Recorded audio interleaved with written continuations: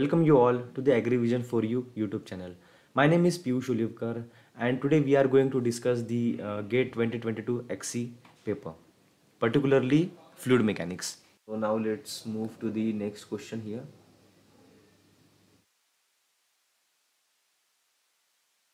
We have to find whether the statements is true about the streamlines in a steady incompressible flow. So you should have known the clear-cut definition of the streamlines, and then you should know about the steady and incompressible flow as well. So we will talk about the statement two streamlines cannot intersect each other. So that is correct. Two streamlines can't intersect each other. Why? Because when I talk about the streamlines, there is always flow between the two streamlines, and if the two streamlines intersect, how can the flow will flow from the two intersected streamlines? There is no possibility. So that's why for the particular flow we can say that the two streamlines cannot intersect each other. At particular point there should not be two different velocities. It will violate the rule. So that means this is correct. This is correct, that the two streamlines cannot intersect each other. Now we will talk about the second. Flow rate increases between the two diverging streamlines. Okay, so if you have two diverging streamlines, then the flow rate increases. But I don't think this is true, because even if it is diverging or whether it is converging, flow should always remain constant. The only change will be there in the velocity. In this case here, as the flow proceeds here, the velocity will increase since the area is decreasing, and in this case the velocity should decrease since the area is increasing. So that means our q should be constant throughout, in this case also, in this case also. So that means this statement is wrong. So now if I talk about the C, flow rate decreases between the two diverging streamlines. Okay, so again the same, it is also wrong. Whether it is converging or diverging, flow will remain constant. Q equals area into volume. So that should remain constant. Now next, stream function has a constant value along this streamline. Yes, definitely. If I talk about one streamline, if suppose this is a streamline, then along the path that stream function will have constant value. Okay, so that is the true statement. So I can say that the A and D, we got A and D as the answer. So this is the MSQ type of question, and I think you got this answer correctly. So now let's move to the next question. So in this question it is written that a wooden cylinder of gravity 0.6, here it is given that specific gravity, so I can write it as directly the rho for the wooden will be equal to 600 kg per meter cube, of length L. So it has length of L, diameter D. Floats in a water. Okay, so it is floating in a water, of density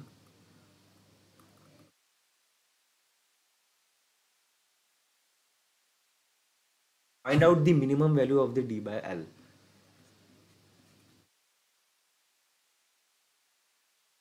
For which the cylinder floats with its axis vertical.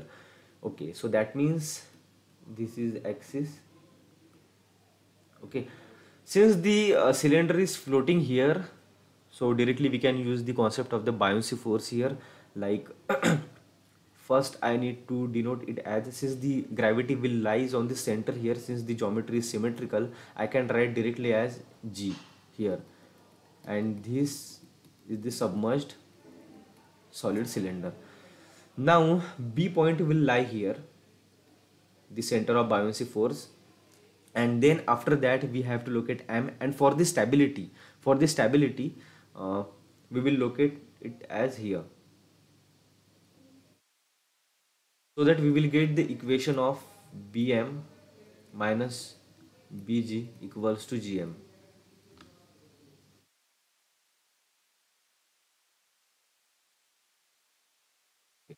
So for this stability, we know that the Gm value should greater than 0.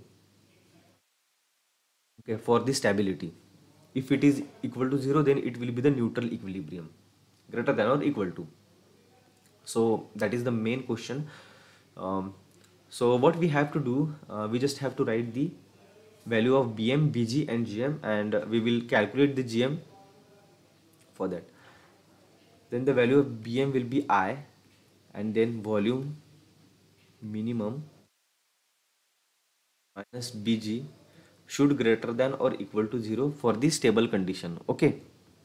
Now for this I am going to write it as pi by 64 d power 4 for the circular cross section, and then V minimum, that is the volume, pi by 4 into d square into this particular length, and that length is known as I think it is we can write it as h. Okay, small h. So small h, this will be the volume, and then minus Bg should greater than or equal to 0. Now we should know the distance between Bg. Okay, so we can find the Bg it as L by 2 minus of H by 2. So this will be equal to Bg. Okay, so ultimately we can write it as half L minus H equals Bg. Okay, so after putting, we will get, we'll cut this with this. Okay, and then 4 16. So I can directly write it as d square by 16 of y minus 1 by 2 L minus h. Okay, it should be greater than or equal to 0. But since there is an unknown h, okay, so to calculate this h, I will just equate this particular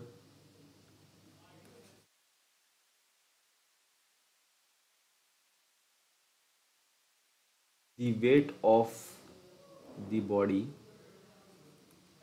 the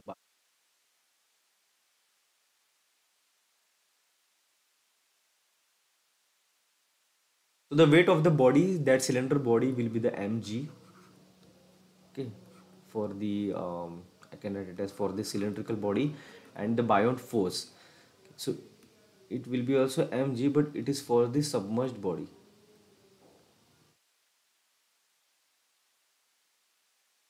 Since the g and g are both constant, so we can cancel it with each other, and here you can write it as density into volume equals to density into volume. Okay, so for the cylindrical density, I think the density of the cylinder is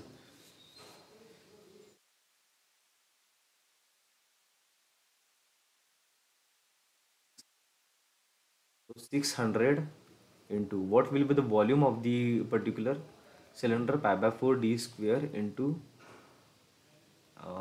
L. Here the density of water. Now if it is of the case of the buoyant force, I have to write the density of the water here, 1000 into volume, pi by 4 d square into that particular h. So I can cancel it out. So I will get directly the h equals to zero point 0.6 of L. So I will put this equation directly to here. Okay, directly to here I will put the equation, and finally we will get the answer as I have written it directly. It is by L equals to 1.38. Okay, So maybe that is your final answer. I don't know about the calculation here, okay? But there might be mistake in the calculation. But if I talk about the concept, then the concept will be same. Okay. So please check the calculation here.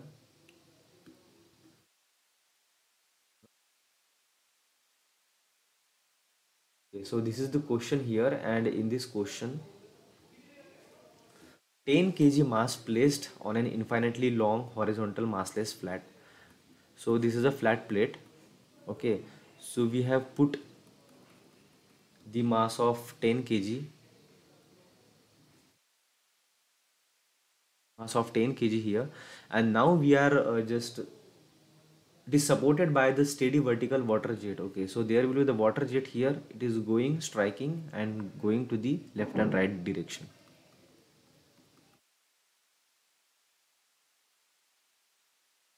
So the diameter of the jet will be the 5 centimeter, and they asked what minimum average velocity is required to hold the mass in the place. So that means they are asking the velocity. Some things are given like density of the water as usual, the value of pi for the correct answer, and the g. G is directly 10 is given, and pi is given 3.14. Okay, so first in this type of linear momentum equation, we have to consider the control volume first. Have to consider the control volume here, and then only we can solve the particular question. So in this control volume, the mass is coming from here and the mass is going from here and here. Okay, so that means, can I say that the vertical force by the jet is balanced by the weight? So I can directly write it as momentum equation m2 v2 minus m1 v1 equals to the weight, that is mg. Okay, so that should be your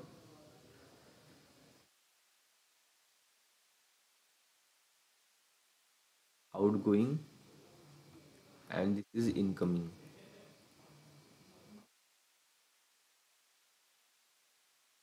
So as you can see that the water will travel in the left and right direction, so I can neglect the outgoing. Okay, so there is no point to include the outgoing velocities and outgoing mass. That is alternately the momentum. So that's why I can write it as minus of m dot. Sorry, it is m dot 1 v1 equals to m into g. So we have directly the mass of 10 kg, and now here in this case,